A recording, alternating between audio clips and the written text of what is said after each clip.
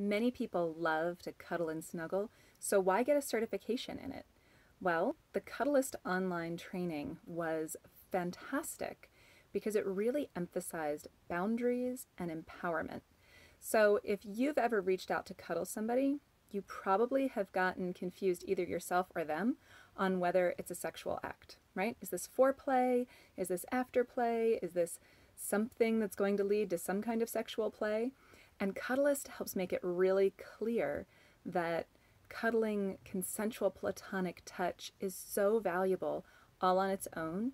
It doesn't need to be the before or after to anything, although it is a before for therapeutic healing. The touch that we do as cuddlists really benefits people's lives in a myriad of ways, from lessening anxiety and depression, to sleeping better, to relief from chronic pain.